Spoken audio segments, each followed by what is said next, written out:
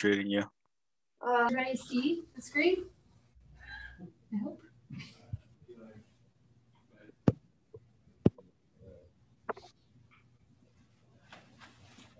Very good. Okay, cool. So we'll just get started.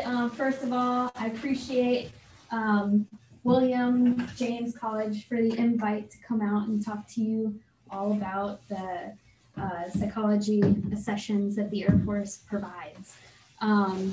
We're the 318th Recruiting Service team located in Burlington, Massachusetts, and we're the talent acquisitions team here for this area. Our guest speaker today is Major Tubman, and he is the Clinical Psychology Internship Training Director. And cool, so go ahead, next slide. Cool, so today we're gonna go over Air Force internships, practice of psychology in the Air Force, and direct the sessions. So these are all the qualifications in order to join for different portions of the Air Force clinical psychology. We have the Clinical Psychologist HPSP, the Clinical Psychologist Resident Program, and then we also have the fully qualified clinical psychology program. All right, so under internships, basically the internships are located at Wilford Hall in San Antonio, Texas, and DC, and Wright-Patterson, Ohio. Cool. All right, so training, perfect time to bring Major Tubman into the briefing. Training portion, sir, if you wanted to speak on training, you're more than welcome. Yeah. Thanks, Arnaldo.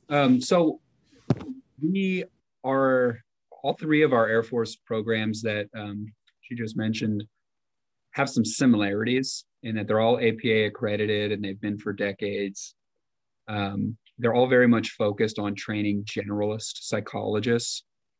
So there are opportunities to specialize within the Air Force, but and many of us do. I'm a clinical health psychologist. I went to a fellowship in health psych. But what I like to say is that internship year is a year where we are training you to be a Swiss Army knife psychologist. The needs are so great that and the context where you might be functioning as a psychologist as soon as you get out of internship are so diverse. Most likely you'll end up in a clinic, but you won't likely be just seeing patients. You'll be doing fit for duty assessments. You'll be doing command consultation. You'll be doing some type of community mental health or population health outreach initiatives. I did some forensic work, for example, and then pretty quickly you get put in charge of something where you might be in charge of a substance abuse clinic or doing things like suicide prevention work or being in charge of disaster mental health efforts after, community affected traumatic events. And I could probably just keep going on about the different types of opportunities that you'll have. So for that reason, our training programs are about how do we help you think like a psychologist so that you can take those skills, scientist practitioner skills, and apply them to whatever it is that you end up doing thereafter.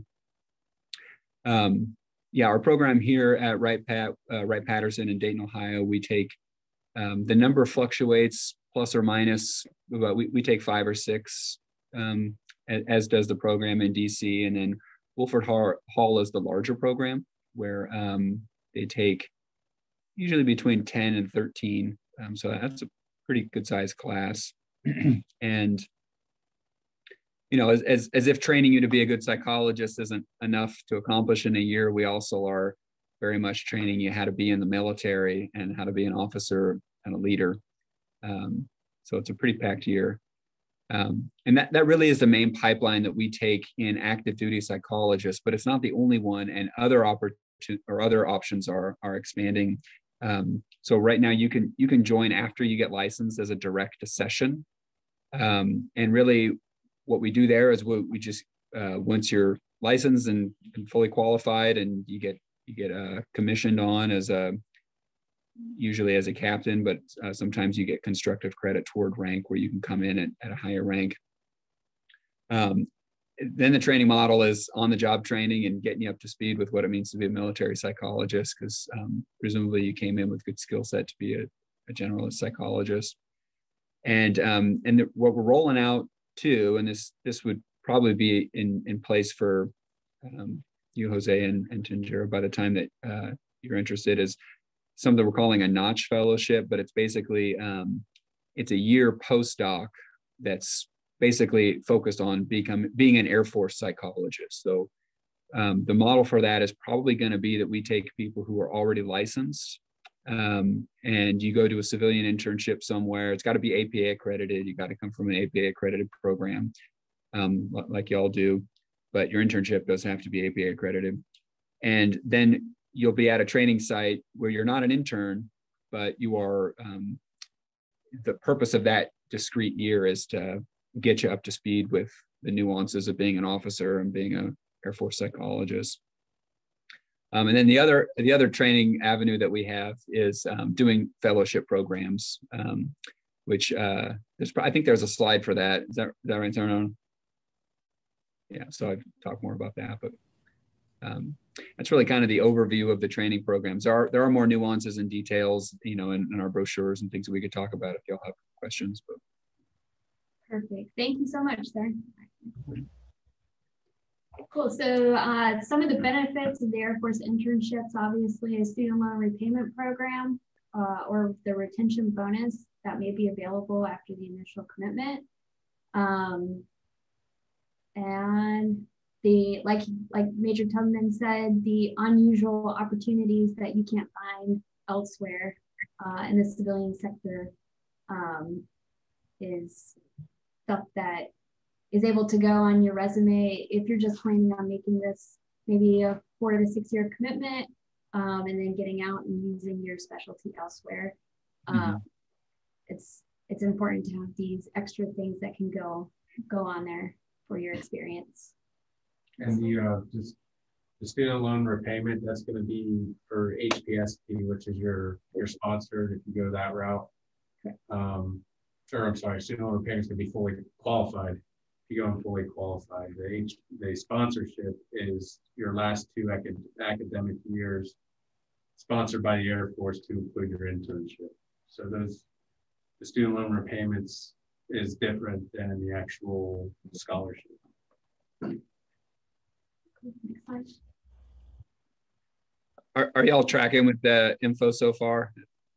Kind of a lot, but do you have any questions? Or yes, sir, I'm tracking. How are you, Tanji? I'm good so far, thanks. And Captain Ekman joined us too. Captain Ekman, are you audio only, or do you have visual too? Maybe not even audio. Can you hear me? Yes. Yes, I have both. Oh, cool. Took me a second to figure out both, but I got it.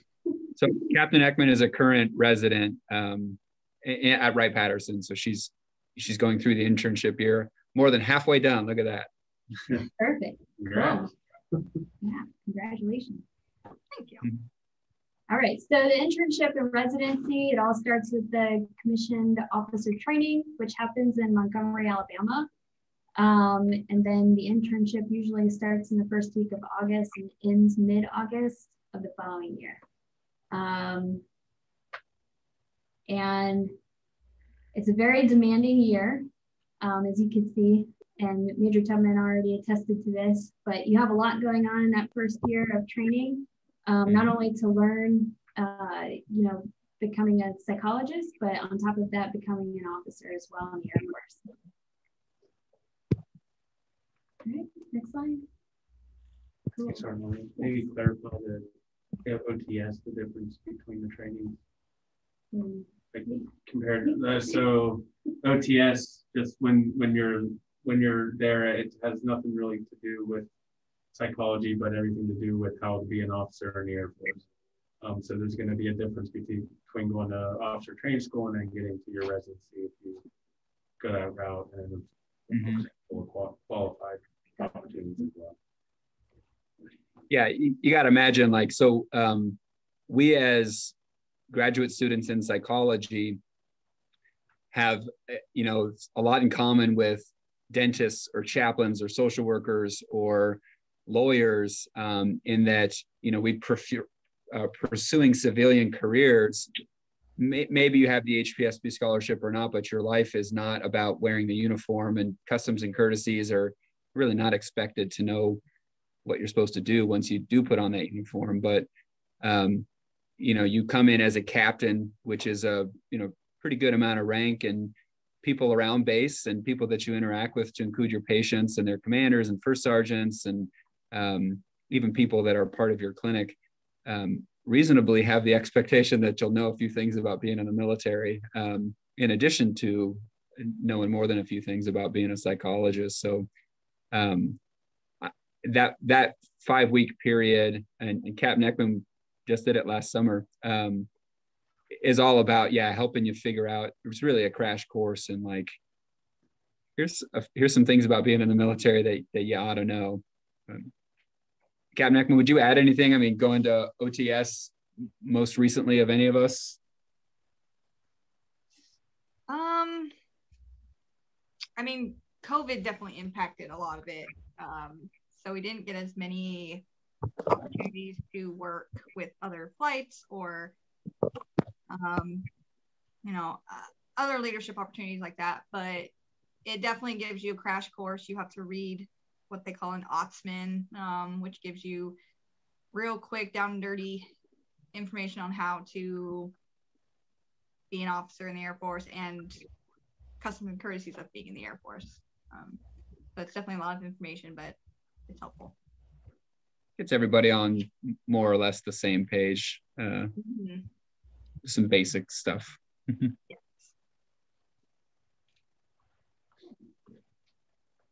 Cool. So then, so first assignments, the way that process works, your postdoctoral assignment is made in the spring. Just like it says on here, interns are asked to rank order their preferences of assignments, but this is based off of the Air Force needs. So obviously, if you're putting down like Wright-Patterson, Ohio, and they have availabilities there, you're most likely going to be matched there. But if you're putting down Wright-Patterson, Ohio, they don't have any availabilities there, they'll try to best match you. So they'll go to your next preference on the list. And then your highest level of responsibilities after your internship is you may start as a program element lead for like ADAPT or something like that. And then you also may lead teams such as disaster, mental health, those kind of things. And then licensure is stressed and supported. So they want to make sure that you're able to grow and expand within the program.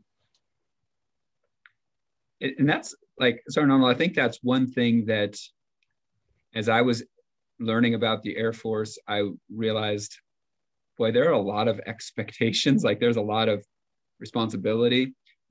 And what I was told was, and you're given a lot of training and support to meet those expectations. And the reason why I've stuck around for as long as I have is because I found that to be true, and that a lot is asked of us, like,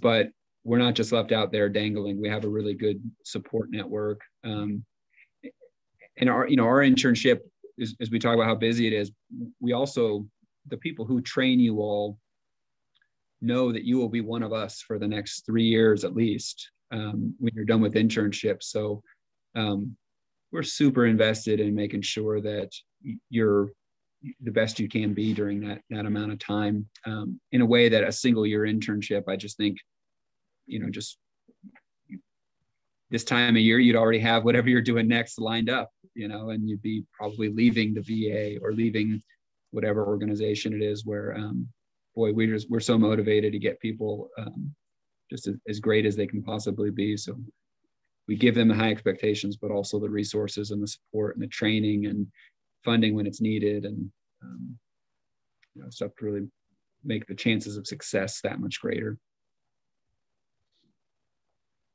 So, yeah, I think the support that the Air Force gives, I mean, not only in the actual job to make you feel comfortable, but I think on top of that, they try to guide you the best way possible for like leadership responsibilities, those kinds of things, because they know that you're going to be the one that's taking over their position next, so they can go and do the next position and so on and so forth. So I think that that's really great. And that happens on all levels in the Air Force. So I think that it's very important for the Air Force to grow within.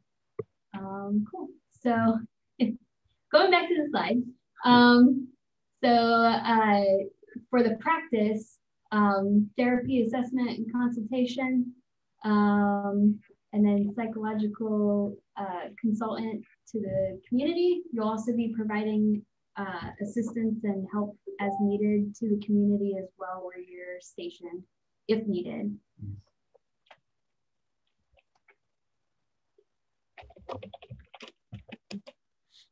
Cool. So Air Force practice versus civilian practices. I'll let you guys just read that over, and then if you have any questions, please feel free to let us know. And if you guys want to hit on any of this stuff, you are more than welcome. The psychologist that I talked to, I know that insurance part of it was a big deal, since we're all under TRICARE. So, and you know, it's all done within the clinic, so it's not really anything that a psychologist or any healthcare professional has to worry about in the Air Force. And you know, I mean, it's fine. You don't have to worry about what to work each day, because I mean, you can see the major right now. We have uniforms, so that's the insurance part was always a question that I ran into. Yeah, the moving, once again, based off Air Force needs and your time on station. So when we do our appointments with any applicant, we want to make sure if there are spouses, family, influencers of any kind, to invite them to that appointment so that we can answer their questions too, just because it's not just you joining the Air Force, it's your family members, your spouse or whoever. So we want to make sure that they know and understand everything that you're getting into, and that they're going to be supporting you during that time. But at the same time, next slide, it can be exciting, the places you go. For example, I was stationed in Italy for 5 years. 2 of my boys were born there. And you know, they still talk about it because now we're here in Boston, and they just started school because we just moved here. But they just started school a couple weeks ago, and they still talk to their friends about living in Italy and living in Wisconsin and Utah and things like that. So for me, it's been a great experience for my family, just because, I mean, I never got that as a kid, moving around. I grew up in Pennsylvania and didn't leave until I joined the military. So expenses paid, I can attest to that one as well. Like I said, I just moved here. Government paid for, Air Force paid for movers to come move all my stuff. I'm living on base, so I don't even pay rent. Movers dropped everything off. Flew half, my wife and my 2 boys flew. Air Force paid for that, and then I drove with my other son and my 2 dogs. All taken care of with every move that the Air Force has you do to a new base. But yeah, just wanted to hit on that. Have y'all heard anything? I don't know. Heard of any? I mean, there certainly are plenty of downsides too. But have you heard of any concerns, or do you have any questions or thoughts or things out there that do speak to some of the negatives about working in our environment as psychologists that myself or Captain Ekman might able to address? Or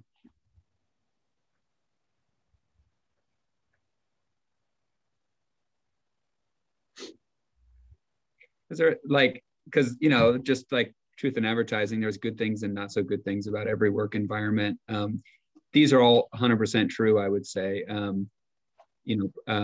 What we challenge people to think about is, for example, with care, like our patients don't have to pay for therapy, which is really cool. They have access to care. I don't know. Do y'all think like there could sometimes, like, what do you imagine might be some downsides to that arrangement, or some things, maybe consideration as you're thinking about therapy with our population who has free healthcare, who's also part of wearing the same uniform as us? I can imagine it might be difficult to see people who have a higher rank than you, or even people who have a lower rank than you, who might feel like beholden to do what you said to do because you said to do it, because they don't understand the difference in the command structure between medical and non-medical. Oh yeah. Yeah, I view myself as David, and I'm not looking at my rank usually, but that's not how other people view me, to include my patients. Mm-hmm. And that's in the therapy room, whether you choose for it to be or not. And that's not without effect, for sure. I wonder if another thing comes up about like people worrying about talking to you because of clearances, and then also the dual sort of the dual client, that your client is the government. I mean, you're beholden to the commander, and so if somebody comes in and they say something that you can't, you got to talk to the commander. Calls you and says, I know Susie came in the other day. What's going on, right? So it's not necessarily as secure as it would be outside the military, because the military is a whole nother land. Although I loved it. I wouldn't trade it for anything. Yeah. It's such an incredible nuance and such an important, really ethical consideration. We're not unique in that we're not the only organization that exists that has obligations to your patient, and also obligations to maybe your patient as the organization, right? So like police officers, FBI, psychologists, if you're working in an IO type of a role. But it's real, and it is, it's not the case that our appointment is 100% confidential unless you are at imminent risk of harm to self or others, like it is in civilian sectors. We also have obligations to help protect the mission of the Air Force, which can include recommending that somebody not leave your office and go put on a weapon, or go fly an airplane, or deploy to a combat zone, or even stay in the military. So these dual roles that are inherent in our job as both psych consultant, that's part of that's why we need such incredible people here in our organization who know ethics standards and are committed to them, because the pull on either direction can be problematic, but yeah, totally. And we spend this whole year talking about those circumstances and training people on how to problem solve, because each scenario will present with it new ethical challenges and ones that we really have to be thoughtful about.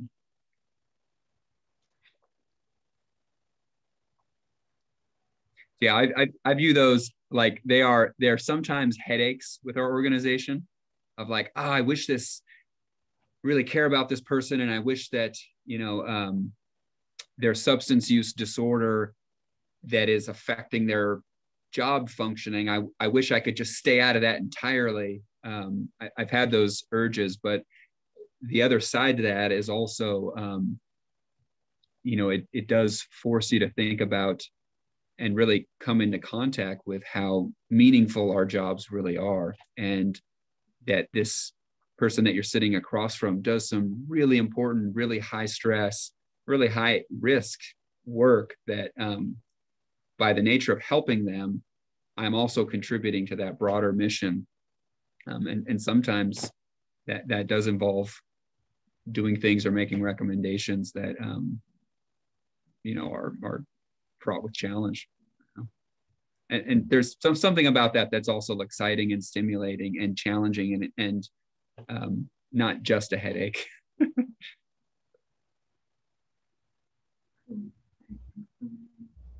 Major Tubman, as an Air Force psychologist, what would I be expecting in terms of what will my workload be like, what will my hours be like, and what kind of work would I be doing, let's say in a week?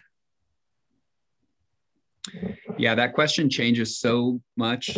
And it changes so much from when you're an intern to when you're functioning in real psychology. But let me give you the biggest part of the pie chart, at least. I'll give you as stereotypical as we can get. So my first duty station was at Travis Air Force Base in Northern California. And my first job was as a staff psychologist. And that means that my primary role was patient care. And the full-time equivalent is 5 patients per day on average. And that's what you get templated for. So a combination of intakes, one-time evaluations, and then follow-up psychotherapy. You might have some groups thrown in there too. But you notice pretty quickly that that's 25 hours in a 40 to 45, sometimes 50-hour work week, but generally 45 or so. So the rest of the time is spent consulting with commanders. It's spent developing outreach initiatives kind of as needed. It's spent doing your own training, because we have a lot of training as military members. And then pretty quickly, you start taking on additional responsibilities. So not necessarily a duty title change. You're still a psychologist. That's your job, staff psychologist. But one of the first jobs I was in charge of was doing readiness training for mental health providers. So as a young psychologist, they had me read up a whole bunch on and interview people and come up, use pre-existing training materials on what is it like to be deployed as a psychologist. Now, I hadn't even deployed yet, but I had to do a training for people on that, or be in charge of the base's suicide prevention efforts and coordinate with other helping agencies. So your first couple years outside of internship, you're probably staff psychologist, and then you're doing these other things, sometimes because you're told to do it, and then other times because you're interested and you want to do it. So there's a combination of both of those types of initiatives. I've always been somebody who's just interested in trying, I want to do that. I want to get involved in that. So I've always been pretty busy. And then from there, once you're a staff psychologist, the next kind of progression that you do is you'll be in charge of something formally. So your job will become, as Sarnaro mentioned earlier, ADAP, that's our substance abuse clinic. You'll be in charge of that clinic, or we call them elements in the Air Force. So I had about 5 technicians and a couple of different providers, and our sole focus was prevention and treatment of substance use disorders at Travis Air Force Base. And I treated patients, but probably only about half time. And then I oversaw patient care in that clinic. And then I still had these other kind of side projects that I was doing. And then from there, you start doing less and less direct patient care, but it never shrinks to 0. You're never allowed to see no patients unless you're doing some fancy job that's outside of the field. You can expect that the least it would get is probably like, 5 to 8 patients per week. And these are traditional clinical roles. What we're doing a lot more and more nowadays in the Air Force too is putting mental health providers into embedded roles. So the Army does this a lot, the Navy does this a lot, but basically instead of your job being in a clinic, in an office, part of the medical team, you're part of the intelligence squadron. and your boss is an intelligence officer, and you have an office in that unit that's not a medical unit, or the police unit, or special forces, or whatever it is. And there, the ratio of patient care to other responsibilities is totally different from what I just told you. But that is a general description of probably how you can expect your workload to be divided. Captain Ekman, would you add anything? She's an intern, so her workload is all over the place. That is very true.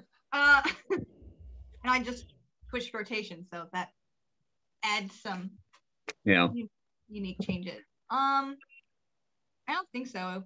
I don't think I'd add anything else. Because there is definitely, I think, even as a resident, there's a balance that faculty here at Wright-Patterson have tried to teach us of balancing a leadership role on top of patient care, on top of on-call responsibilities, anything and everything that you could think of that you might be thrown into starting after this year, so that we can be as prepared as possible. I mean, it's definitely complicated to learn the balance, but you know, it's needed in order to be successful moving forward. Mm-hmm. Mm-hmm.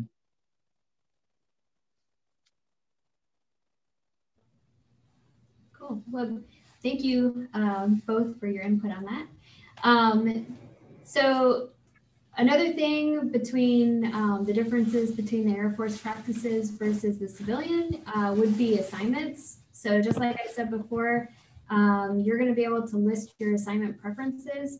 And right now we have over 75 military treatment facilities worldwide. And you just put them down. Like I said, the Air Force will best match you to what they need as well. And then the second portion on this slide is just like Major Tubman really hit on before, commander support and prevention and treatment. So that's one of the main focuses for clinical psychology, is that you want to make sure that you're not only there for the people to take care of them, but also to take care of the mission as well. Cool. And then just to continue, confidentiality, you guys kind of already hit on that. And then clinician and occupational medicine. So maybe Major Tubman can hit on some of those key factors for those guys. Yeah, so like occupational health stuff, I didn't know much about that before I joined. But this is that dual role that we play, in that every time we see somebody, at least running in the back of our mind, we have to be thinking, what does this person do for a living? What do they do in the Air Force? How does their functioning factor into that? And how might I serve, if need be, serve as a consultant to make it so that they're not being put in a situation that would make their suffering worse, or in a counterproductive way, or not exposing themselves or other people to undue risk as a result from where they're at.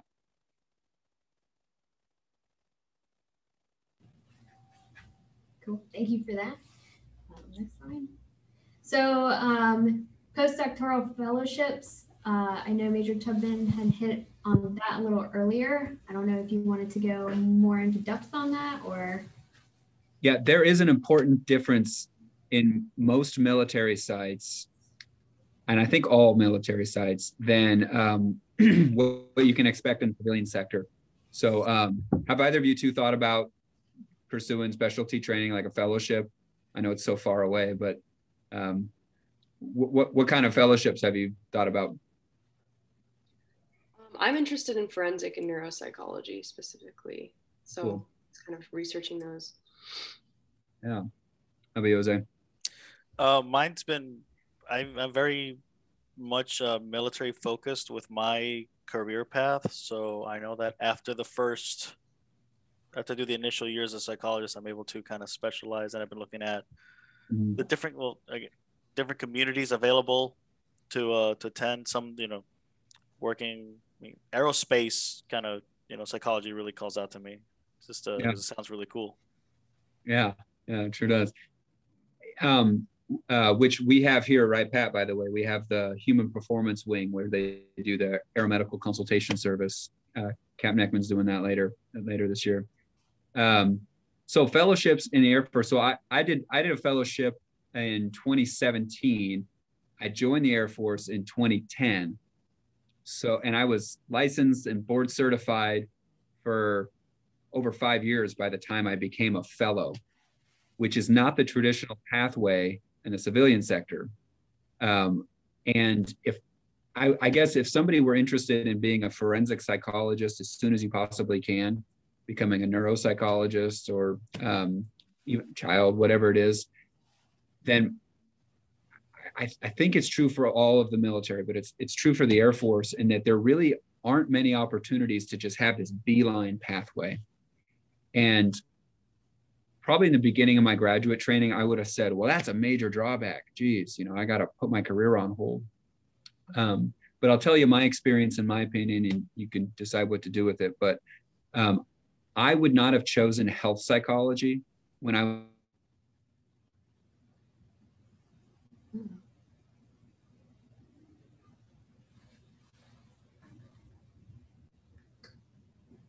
Looks like you might have just timed out real quick.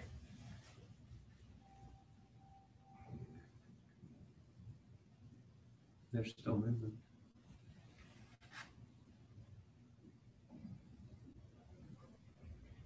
Electronics at Wright-Patterson are notorious for kicking us out.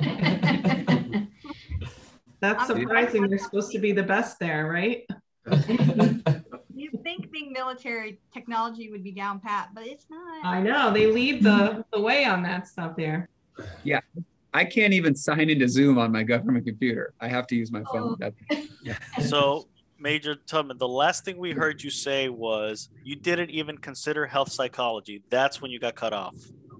I did not consider health psychology. I didn't know much about it. I thought I wanted to be a neuropsychologist. If I had to make the decision during internship year, I would have chosen neuropsych, and I would have regretted it. Or I don't know, but I could say I'm super happy being a health psychologist. So I could say I would have regretted it, but who knows, I guess. The way that I learned that I wanted to be a health psychologist was getting out into the Air Force and getting a better understanding of what the needs are. And what the needs are that I care most about, not that neuropsych's not a need, it's a huge need, but the things that I was confronted with was we need the ability to help a whole bunch of people who don't have mental health problems necessarily, but could stand to benefit in making positive lifestyle and behavior changes to prevent problems down the road. And I was repeatedly confronted with that as in my work as a substance use clinic chief, or in my work doing suicide prevention, or in my work working with sexual assault prevention. We're not treating disorders. What we're trying to do is help large groups of people make small changes so that the trajectory of health for the group is improved. And I didn't know I was excited and passionate about that topic until I got out into the field and realized, boy, there's a huge need, and this seems like a lot of fun, and I'd love to do that. So I became a fellow 7 years into my career, having already been a generalist. And I think the consequence of that was I made a better decision on which fellowship to do. I think I took a lot more out of the fellowship because I had a lot more experience to draw from. And I think I contributed to the program in a way that I just wouldn't have if I were a 26-year-old kid that hadn't really been a psychologist before.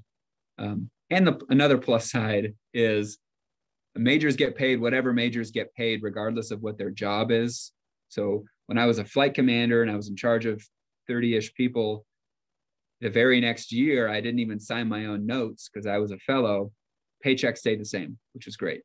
I didn't have to take the 60% cut that you do in the civilian sector to do a fellowship training, and rebuild your career.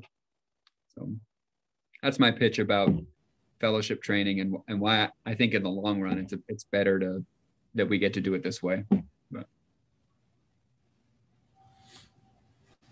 Very cool. Well, thanks for that, sir. Okay, so the Air Force and your career goals. So I'll let you guys take a minute and just look at this. And then if Major Tubman, if you have anything to add to this, sir, you're more than welcome.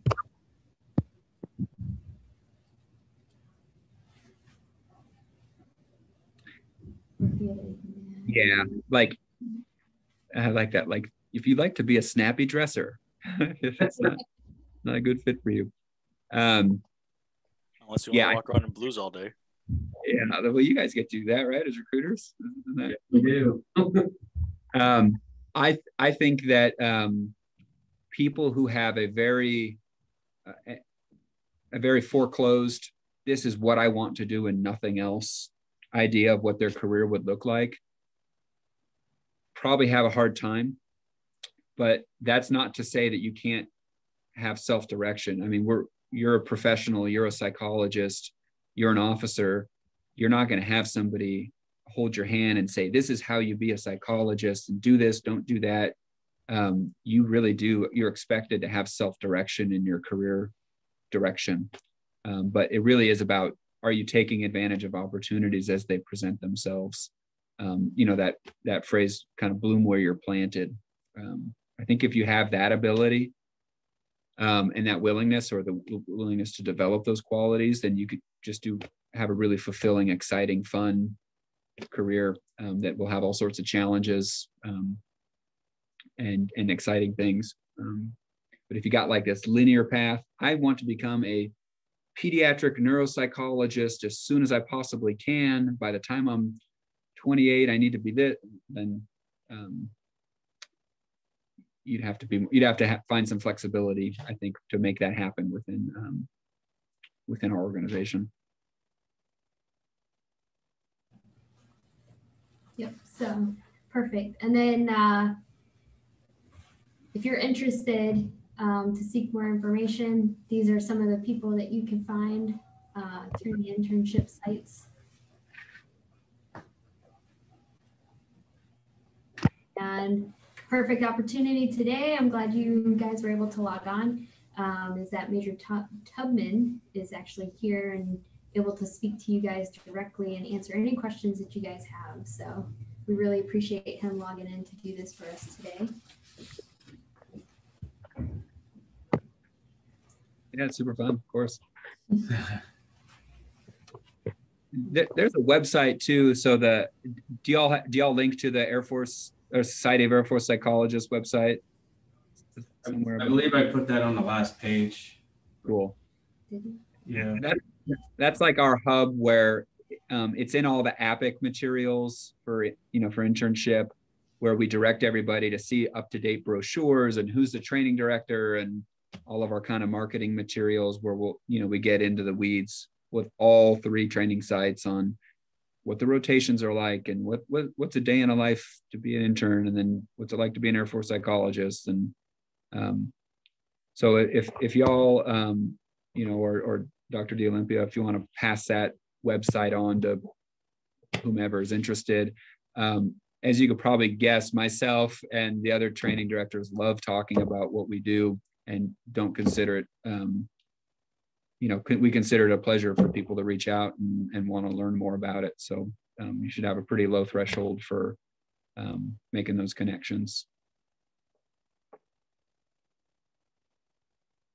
And so this is how you're able to apply to the Air Force internship. And we will put our information in the chat as well.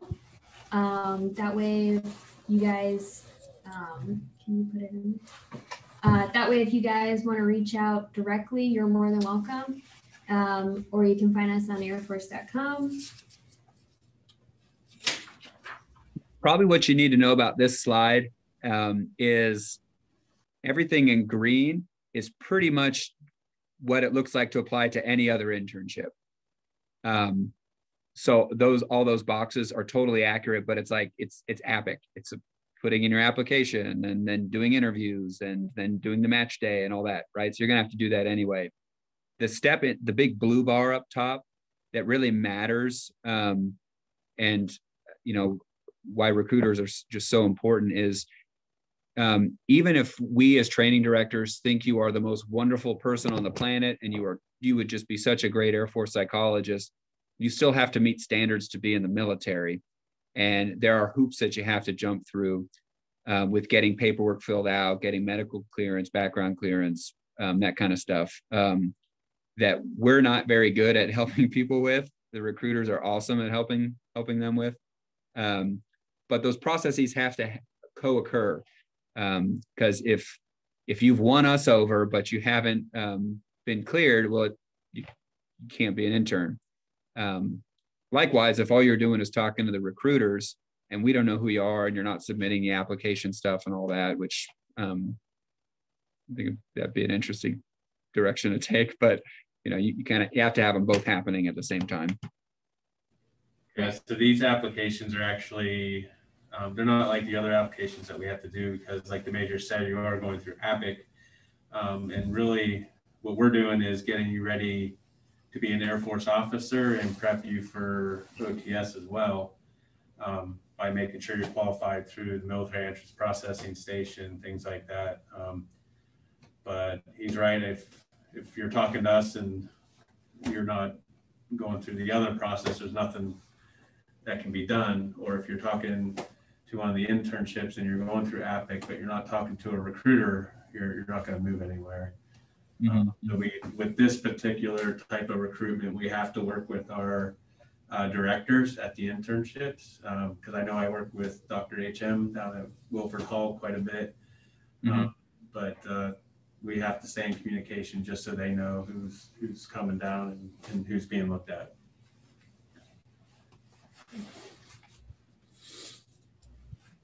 All right, and then this is just some information. I'll let you guys take a minute to look at this for APA accredited program. Which is this a 4 or 5 year school? 4 years of schooling and 1 year of internship. Internship, okay. So yeah, for the scholarship, like when we were talking about what a scholarship would cover, it'd be your 3rd, 4th year, and then your internship for anyone who would be interested in HPSP. And for people interested in HPSP, I do have a couple of questions of some students that couldn't make it to the meeting. Mm-hmm. When are they allowed to apply, and when is it too late? So they can apply when they're within their 2nd year of their academics. We can start the process depending on when that 3rd year will start. Will determine whether or not it's a traditional start or an immediate start. So for example, and it's got to align when the boards are meeting also. So if your third year has already started and the board hit and you're a select, we have to apply for an immediate start, meaning we need to tell AFIT, which is Air Force Institute of Technology, that you need funding like now because you're already in that sponsored year. Depending on when you commission will determine when in that year it starts. So you'll find for our HPSP applicants, sometimes it falls like right at the end of a semester, and you'll hear us be like, all right, listen, we got to get you commissioned like now, because if we don't commission you before the end of that semester and it's after that semester, then they won't fund that first semester or whatever it is. So when it comes to HPSP, we kind of, in an immediate start, depending on when that board and select comes out, sometimes we're like, okay, yeah, we got to get you commissioned. We can do a ceremony later or something like that. Sure. Now, if the timing is, you're about to start that 3rd year and you're select, we do what's called a traditional start, which basically means AFIT's going to deny your immediate start and say you're qualified for a traditional. And it'll just start, when you start school. So you can apply your 1st year, you can apply your 2nd year as well, if I understand correctly? So you can start the application before the end of your 2nd year, because if you start in your 1st year, you're not going to be able to hit a board until the next fiscal year. So there's nothing for you to apply to your first year. Okay, so then you just don't have boards for first years. Yeah, so we can't like push you out to, whatever fiscal year. But if you're a second year student right now, so if right now a student want to apply for the Air Force, they got to contact you like ASAP. Yes. Yeah. Okay. Especially if anyone is, which, I mean, y'all are in school, but if anyone's fully qualified right now, yeah, they'll need to. Anyone else did the HPSP happen already? No. When is it? May. Okay, so for the HPSP, yeah, you'll want to contact us now. Gotcha. And I have a question from a student who is a permanent resident to the U.S. and is working on their citizenship. Okay. Are they allowed to apply to it before they receive their citizenship to the HPSP program? No, sir. Unfortunately not. You have to be a U.S. citizen before we can start your process. Gotcha. Thank you. We do have all sorts of immigrants, though, that have become citizens that are just awesome contributors to Air Force psychology. So always a big fan of encouraging those folks. Thank you, sir. Go for it. Is it?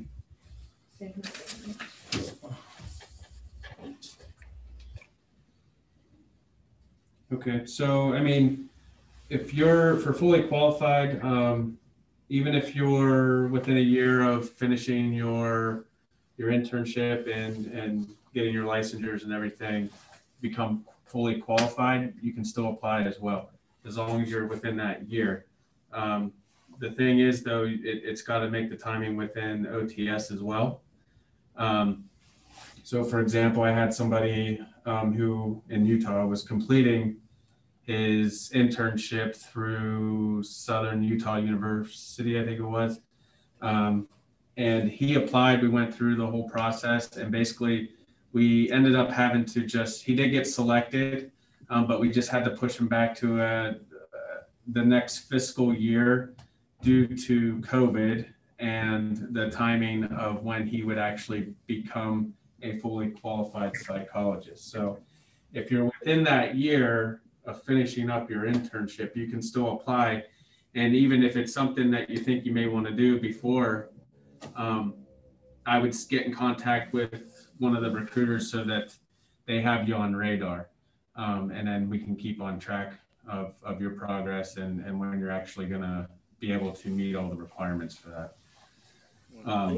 But because you don't get your doctorates until you finish that internship, that's another reason why we can't push you as a select to an OTS class date, because we need the confirmed transcripts upon completion of the internship. So I have 2 questions. I'm sorry. Sorry, I can't see your mouth because of the thing, so I don't know that you're about to keep talking. Oh, sorry. We got to wear masks. I know. My bad. I can't see you very well. I know. I hate it. No, I'm not trying to interrupt you. I'm just saying it's harder to read with the big mask. Major Tubman, did you want to add anything to that, or is that okay? No. As you were talking, I was reminded why I don't ever try to explain these things. I just say, go talk to a recruiter. Yeah, the good thing, like Air Force needs psychologists badly every year. And it seems like there are certain things that can be worked out if there are issues, such as rolling. And when I say rolling a select to the next fiscal years, because we have requirements every year that we have to meet.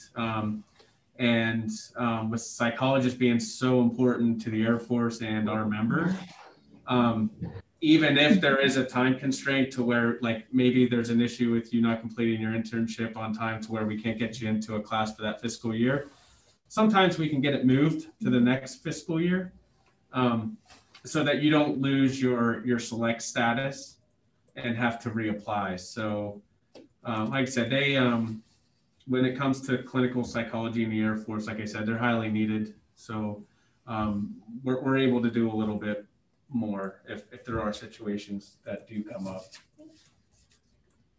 The next slide here. Oh, it's not on there? Oh, okay. It didn't get added. We'll get, sorry, I got it here. He's adding it to the Oh, you're adding it now? Okay. So it has the Society of Air Force Psychology that Major Tubman was talking about. Sergeant Rivera is adding that right now. So if you guys want to copy that. It does have our information along with the talent acquisition team email. So when you email that, it goes to the 3 recruiters responsible for your school, which is Sergeant Arnold, Sergeant Branham, and Sergeant Rivera.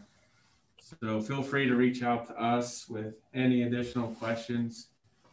If you have questions now, we can stand by. I have 2 questions. What is the age cap for that particular accession, being a fully qualified psychologist? So it's 41.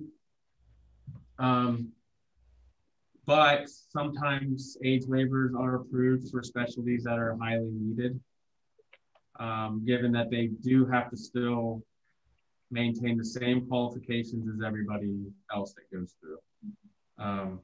So it really depends on the specialty that they'll grant an age waiver. Yeah, I was in, when I went to, it's now called OTS. They used to call it COT or Commissioned Officer Training. But when I was in COT, I was next to a lieutenant colonel who had been in the Air Force just as long as me, but he was functioning as a licensed pediatrician for, I think it was over 2 decades. And they gave him I'm sure he had a big stack of waivers, but they really, they needed his specialty so much that they said, come on in, join the Air Force. We're going to call you a lieutenant colonel. And he was a lieutenant colonel. And he was certainly over 41. It's just, and you probably know better than I do with physicians. Yeah, there's a lot that can be done with them. Yeah. So, and the only way we can find that out is by doing the actual waiver, if that's a situation that comes up, and seeing if Air Force will accept it.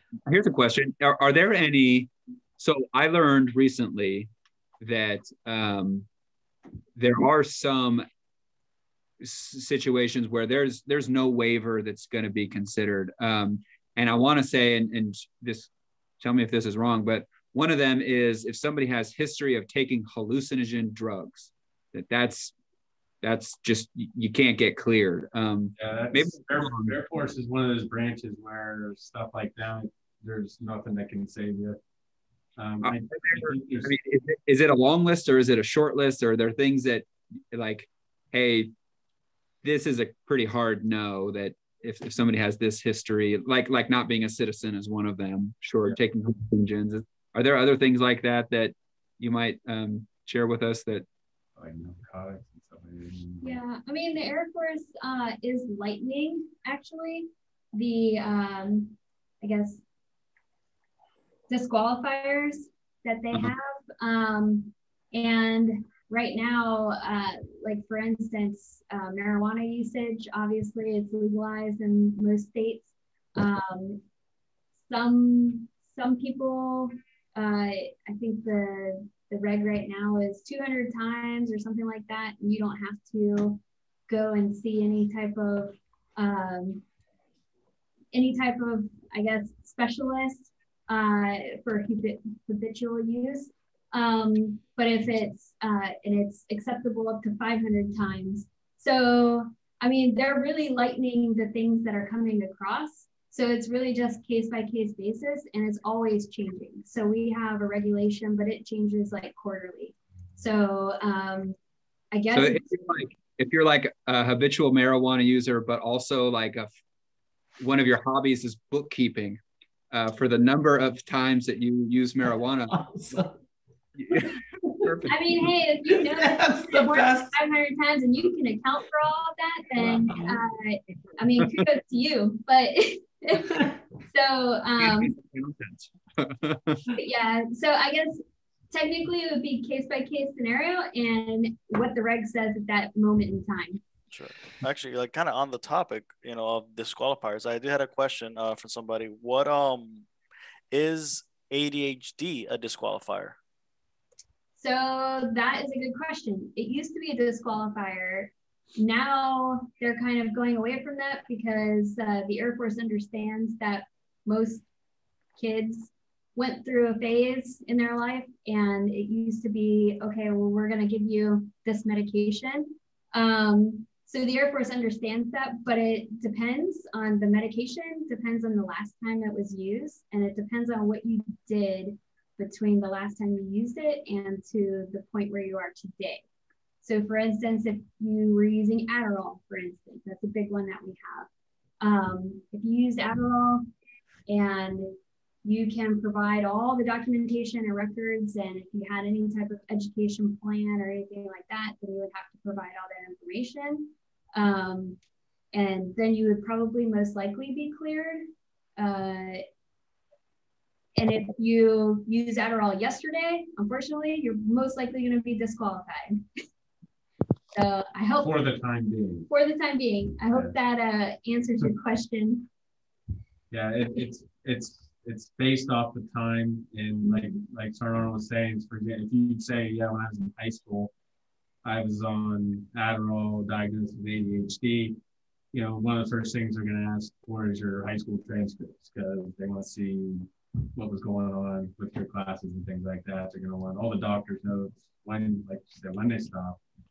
But if you just stopped last month or even 2 months ago, more likely we're going to say, because we have regulation where it said you have to be off it for 6 months to a year now. Because the MEPS, the military entry processing station, won't even look at you anyway. They're just going to say, they're going to kick your pre-screen back and say, resubmit in 6 months or something like that. So at that point, we probably wouldn't waste your time, just kind of give you some sort of timeline and say, listen, we're not going to be able to do anything with you for another however many months. I've done those evaluations before, and the standard that I'm familiar with is you're more likely to get a waiver approved, and it's never guaranteed, but you're more likely if you're able to show that you've been able to function at whatever level you'd be required to function as a military member in the absence of medication.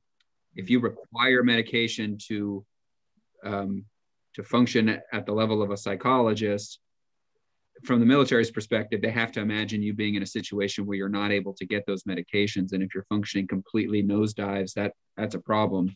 Right. So the thing to go by is, were they able to pass get through their doctoral program unmedicated or for a significant chunk of it, or were they able to show job functioning? Right. Always required that med, and what's it going to look like if they can't get it? And even going to OTS, I mean, you can't take prescriptions there. Like if you were on something like that, Adderall or whatever, I mean, you can't even take that with you there. What if you have a prior service individual who has PTSD from their first duration of service caused by the military? Then would that be preclude them from coming back into the service? It would still be evaluated to the MEPS, and more likely they're going to want a psych eval on it, especially if the individual's taking any medications or is, to look further into the diagnosis. So, I mean, us as recruiters, like I said, we're given some guidance on what we can kind of stop at the door just so we don't waste the applicant's time. Mm-hmm. But when it comes to certain situations, that we're unsure because we're not doctors, and we submit it, they're just going to ask us, and it could be a consult or something like that, that they're asking for. Sometimes MEPS will pay for it. Sometimes they'll have the applicants go do it themselves, or based off the medical records that we turn it. Because if there's anything disclosed for anything at all, we got to turn in medical records anyway. Mm-hmm. So there could be something right there in the records where they say that's a hard no right there. You know, and it could be us requesting the Surgeon General to allow us to even send this person to the medics. So it's just based off the different situations, what's in the medical records, medications that they're on or maybe were on. Yeah, it's the situation of the applicant. And we go by function. Like history of PTSD alone isn't disqualifying, but how's their current functioning? Have they been through treatment? Have they shown evidence of being able to function effectively that would predict that they'd be able to do so wearing the uniform? I have one last question. So, because we do have a lot of prior service students at our school. So let's say they want to go back in and they've already done OTS or some version of that. Do they need to repeat that then in order to go in and be a psychologist? I think that would depend on the branch, if they were part like a different branch of service. But from my experience, if they were part of Air Force, they won't need to go through it again. So. Yeah, I've seen it both ways. This past year, we didn't, because of COVID and just availability was so low. If you were a prior Marine, you didn't go to OTS.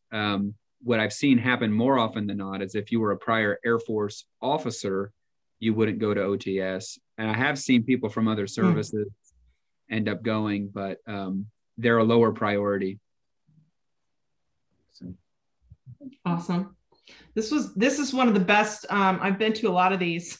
I go to all of them each year. This is the most informative one I've seen. And I feel like, I mean, all the services tell their story and the way they tell it. But, you know, since even signing up for the Air Force, I felt like I got the most legit, this is the way it is. If we don't like you and you don't like us, then it's not a good fit. And I appreciate that. So thanks. Anyway. Yes, thank you so much for a great presentation. Definitely. Well, thanks for having us. Yeah, thank you for having us. And again, special thanks to Major Tubman, who was able to log in today to help us out with this presentation. I hope you guys really enjoyed it. And I guess I'll get the link from you, sir, later today. Yes, I will. As soon as I'm able to set everything up, give me a couple of days, but you will get it, and I'll make sure that you guys can download it for your purposes. Okay, perfect. Thank you so much. And we appreciate it. And hope you guys have a great day. And you have our information off to the side there on the chat. And if you guys need anything, feel free to reach out, okay? All right, thank you so much. All right. Thanks so much. Reach out, please, if I can be of any help too. Yes. I was going to ask you if you want to come and talk to my class about those ethical concerns of military psychologists, because I would love to have that come from you guys. Oh boy, that would be awesome. Yeah, can we do that? Yeah, I would love that. Did you put your email in the No, let me do that right now. I have found that as anyone could imagine, that if I if we do something like that that's topic based, that's not just, hey, come and listen to us talk about just the Air Force, then people are often interested in what is it like to use or to talk about ethical dilemmas, or what is it like to talk about trauma therapy, in the military, outside of the military, or various other topics. That could sometimes get more people, that might not attend, maybe a less informative talk. Yeah, definitely. I would like to see that, because our students we have probably 50 military students that are on our campus, and maybe 25 in the military veteran psychology specialization. So I think they would be interested in hearing what you have to say. So cool. I wrote it down there. The first email I just sent you is a combination of 2 emails, and it's totally incorrect. I was trying to talk while I typed. Use the second email. Okay. david.s.tubman.mil@mail.mil. Okay, great. Totally wrong. Well, they changed it so many times, it's so complicated now. And if I was trying to multitask and it didn't work. It's a problem for me too. So Thanks very much. I appreciate all of your assistance here. Yeah. Likewise. We'll see you all here. Bye. I'll be in touch with you for sure. Yeah, Very please much do. to everybody. Take care, everyone. Bye. There we go. There we go. That was great. That was probably the best one. 41. What? The other people said 48. I know. And I'm like, somebody either fucking lied to me or they That changed lady, something. what was she doing? She didn't say any of this stuff. She was the worst presentation I've ever seen. I mean, I told you my experience meeting her in person, right? Yeah, but it's just even further confirms that what was wrong with her. Let me stop recording. Oh no.